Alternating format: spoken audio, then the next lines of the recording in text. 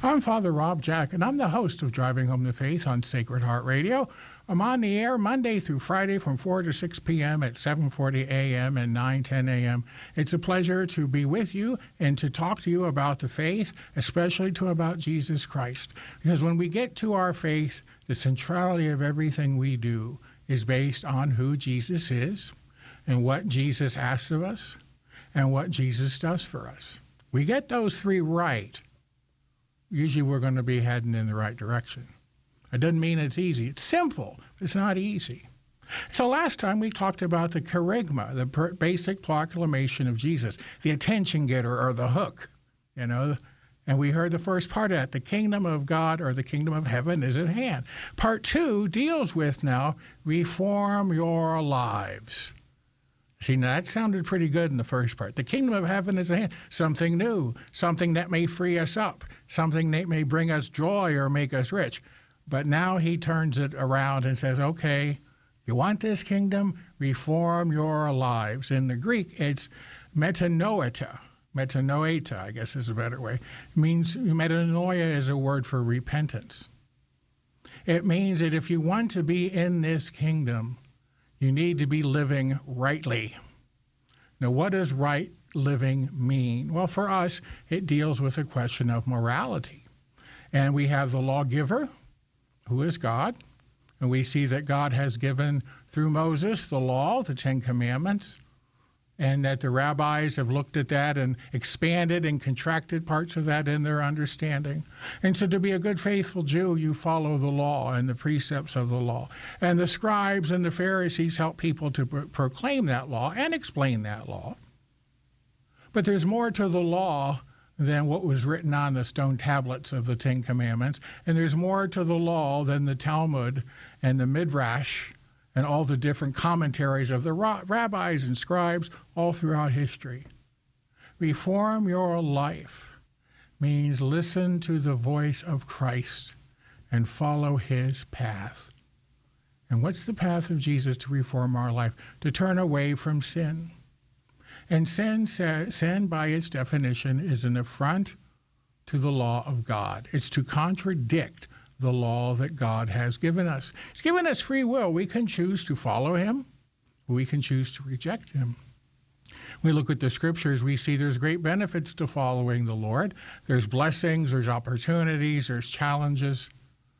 But if we disobey the Lord, we see also there's consequences and there's more suffering. And sometimes there's slavery. And if that sin is serious enough, it'll lead to death. And so Jesus says, in order to understand who this kingdom is, you're going to have to change your lives. You're going to have to change your way of thinking about God and about the world and about yourself. Which is the hardest to change, God, the world, or yourself? The answer to that is yes. All three are hard to change. But especially the third one, to repent in our own heart. Because we have decisions we make every day, and we choose between good and evil. That which will lead us to God, that which is faithful to God, and that which tends to be faithful to ourselves and oftentimes disruptive of others. Those are the two options we have. And some will say, well, there's a middle thing in there where you kind of do it and you kind of don't do it. Doesn't matter. It's a venial sin. In that case, but we're still not fully carrying out God's word. And that takes time. And that takes also a lot of exterior help. Jesus knows we can't do it on our own. He lays out the path, but then he says what? Well, we read in Matthew chapter 11, come to me, all you who are weary, and I will give you rest.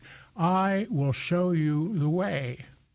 And when we look to Matthew's gospel, we'll see the way is oftentimes most clearly expressed in the Sermon on the Mount, which is, of course, Matthew chapter 5, verse 1, all the way to chapter 7. I think it's 28.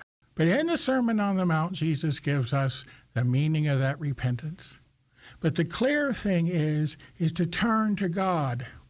If we turn only to ourselves, it's a dead end. If we turn to others, we might get a little bit farther, but usually we'll end up getting cheated and abandoned. Just the nature of our fallen world.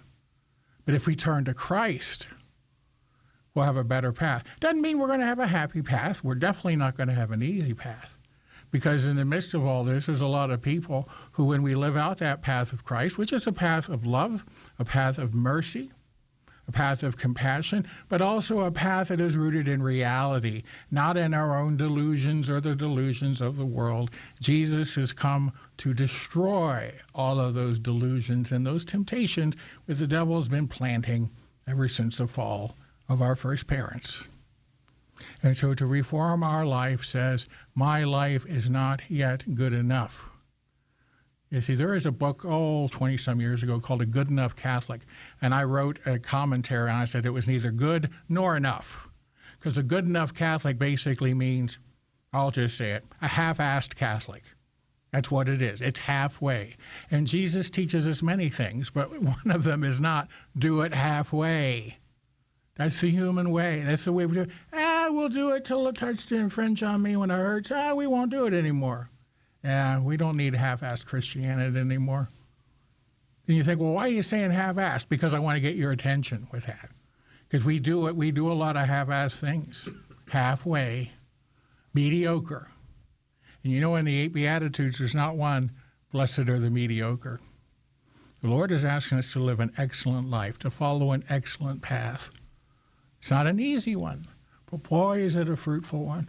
Boy, does it really help you in your life. And so to repent means to change your life and to follow Christ.